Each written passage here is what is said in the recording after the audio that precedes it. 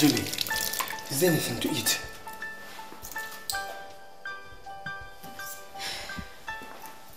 You don't even care what you've forgotten. What? What have I forgotten? You don't understand what I'm saying to you. Anyway, it wouldn't matter even if you knew what it was. Alright. Tell me what I have forgotten so that we can both move on with our lives. You still don't understand what I'm saying to you. Are you even listening to me? Yes, I am listening to you. I have just come from working a 48-hour shift. And this is how you're talking to me?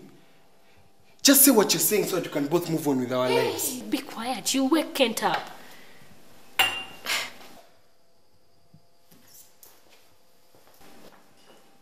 You don't get it? It doesn't matter to you that you missed Kent's football game. It matters that you don't even give a damn about it. You know, if you had taken 5 minutes off your busy schedule to just consider what your son has been asking for constantly for 3 weeks. Julie, this is about the football game. Finally, a straight answer. Well, let me tell you something. Kent is not going to understand now. He's going to understand 10 years from now when he cannot go to the college school that he asked for because I was unable to work for 14 hours a day. And why are you giving me all this crap? Is it because I'm the only one who tries to move further ahead? I'm not talking about all the work that you do. I know how hard you work.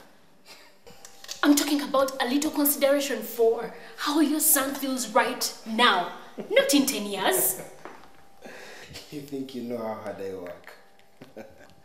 You have no idea how hard I work, my dear. Because every day it's the same thing. The stress I have to go through, the people I have to fire, and you never appreciate anything I have to do. All you think about are these PTA meetings, the football games, and I have let down Kent once again. You're still not hearing me. Okay, you're hearing me, but you're not understanding me. You never understand what I try to say to you. And why aren't you looking at me when I'm talking to you? Do not go there again, please. Do not make this about me and my problems. You never tell me anything I have to do. What? What do I have to do? But make sure that there's a roof over my son's head. What do I have to do? What do you want me to do? There is something more important than just paying school fees and buying football gear. Do you know that he is failing in all his classes? And this is his second year in P4. How can I be there and pay for the things? They won't even exist. Kent will have to sit here and become a social outcast unless I make sure that I pay for the school, pay for the football games. And as for his books, his grades, I think your son is slow. Still, it is more important for you to actually be there for the game than just to pay for it and walk away. How can I? You're not even trying to. You are not even trying to understand me. You don't even care. To you, you just want to win this argument, don't you, David? You just want to win. You want to. If you win this argument with your logic, you lose. Because this is not about winning the argument.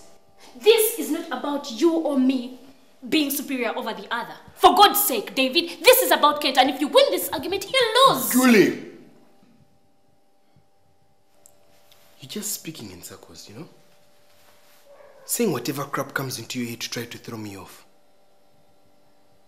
Well, let me tell you something, Julie. I will not feel ashamed for doing what I do for my family. Okay? Mom, what's going on? I will not. Kent, baby, please go back to your bed. It's all right. You see it? See what? You still don't see it?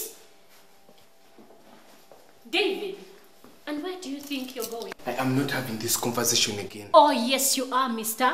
Where do you want to have it? In the bathroom? Bedroom? Settle.